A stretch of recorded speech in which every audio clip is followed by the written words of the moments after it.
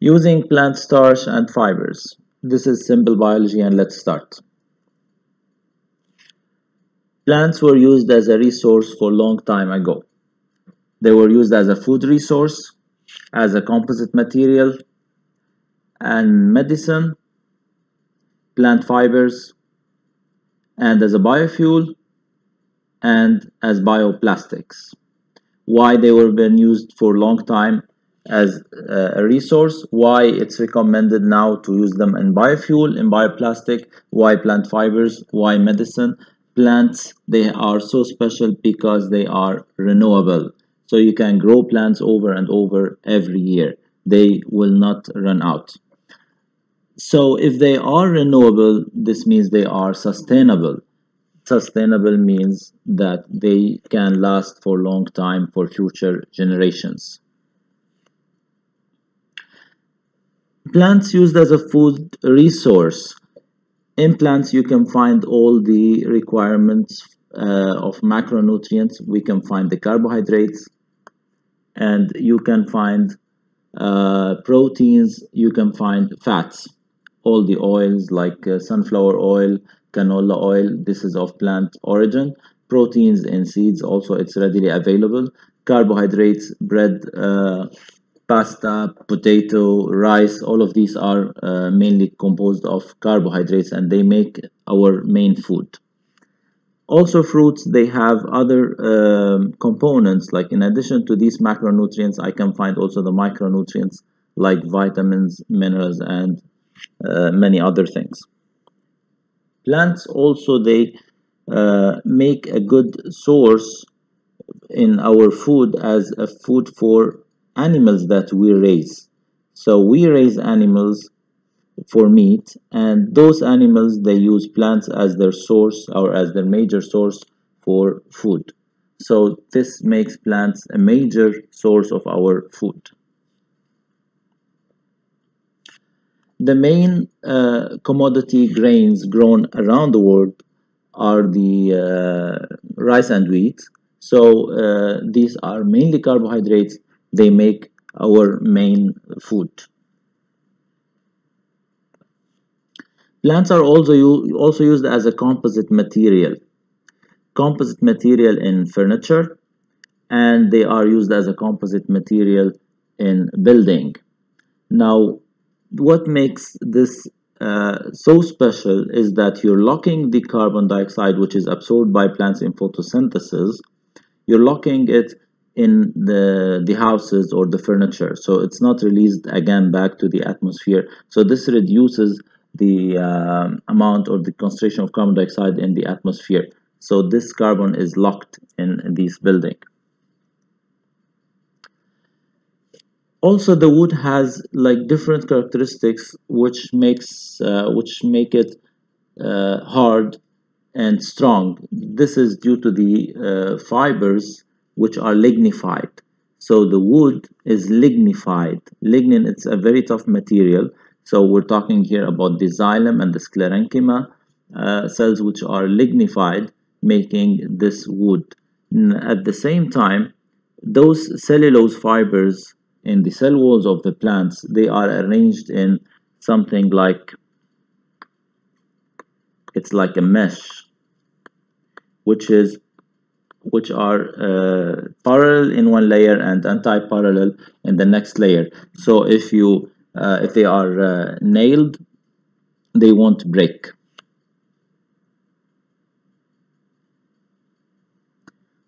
Plants are also used in medicine. For a long time ago, plants were being used as a source of medicinal drugs. Of course, now like around 60-70% of the medicine available, all the active ingredients are isolated or originated from plants. Plant fibers. Of course, not all plants can be a good source of fibers, but in this case, plant fibers are extracted from banana leaves, from manila plants, flax plants, and this extraction of plant fibers can be used mechanically, like in this case, or by retting in water for certain time. So the flesh part of the plant will be decomposed, and the hard part, which are the fibers, will can be extracted and then dried under sun and to be used later. Of course, these fibers, mainly sclerenchyma and xylem fibers, because they are lignified, they have strength, and this can be used in different applications. These fibers, individual fibers, they don't have enough strength. So when we take the fibers and just like twist them around each other, making thicker fiber, this makes the fibers stronger, and can be used like in ropes or other applications as well. Plant fibers are used in making paper, in making plastic, or sorry, baskets. Now moving to another application of plants, that's bioplastics. Bioplastics were been used also from long time ago. From 1869, they started making billiard balls from bioplastic. It didn't work at that time because it caught fire easily. Also, they use them in photographic films and movie film. This is celluloid-based plastic. Talking about bioplastic, why bioplastic is good for the environment, why it's preferred against the petroleum-based plastic. The environmental cycle of bioplastic. Remember, this bioplastic is extracted from starch, thermoplastic starch, extracted from corn, from sugarcane, beets, sweet potatoes. So these are the raw materials for the plastic. Then this plastic is made into different products, and after using these products, we can recycle them. How can we recycle them? We have different options. So we have many options for recycling here. It can be just like crushed for maybe composting, or it can be incinerated to make energy, electricity from that as well. So the carbon dioxide, which is absorbed by photosynthesis in these plants, it will be released again by combustion. So it's somehow carbon neutral. And in the other part, which is biorecycling or composting, you can make manure for plants as plant fertilizers for growing plants again. So this makes plants or bioplastics somehow carbon neutral, which is reducing the carbon emissions to the atmosphere, reducing the effect of carbon dioxide on global warming in general. So they do not increase carbon dioxide emissions. So what are the special characteristics of bioplastics? They are biodegradable. This means that they can degrade in nature after a certain time and release this carbon dioxide and water back to the atmosphere.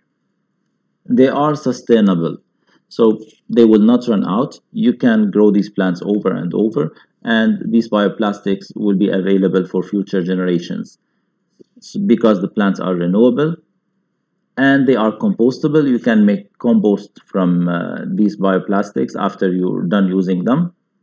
So also they can be recycled into different products. So what is the argument against bioplastics? The argument against bioplastics starts that it's expensive. Not enough research is done for bioplastics. That's why it's expensive. Not there's no much production of bioplastics, makes them expensive. They release methane gas when decomposed. So when they are decomposed, they release methane gas. Methane gas is 25 times more potent than carbon dioxide as a greenhouse gas. And also they need set of conditions to biodegrade. They do not biodegrade in nature easily. They need set of conditions. And if we are using plants like potato, like maize for bioplastics, this means there's an increase in competition for food resources. A lot of land is used to make plants for bioplastic instead of making food, which at the end increase the prices of the food or increase the scarcity of the food. one last application of plants as a resource is biofuel. The same thing, growing plants for bioplastic, here growing plants for biofuel. So the plants, especially the maize here, are consumed by, let's say, yeast. Certain fermentation process results in making ethanol, which is a fuel. This fuel is burned, and the carbon dioxide goes back to the atmosphere, and they claim that the biofuel is carbon neutral. Now this claim, it's not fully right, because the process of harvesting and culturing these plants, growing these plants, requires machines, and the machines will be using fuel, and burning this fuel will release more carbon dioxide to the atmosphere. So this stays as an argument. Thank you.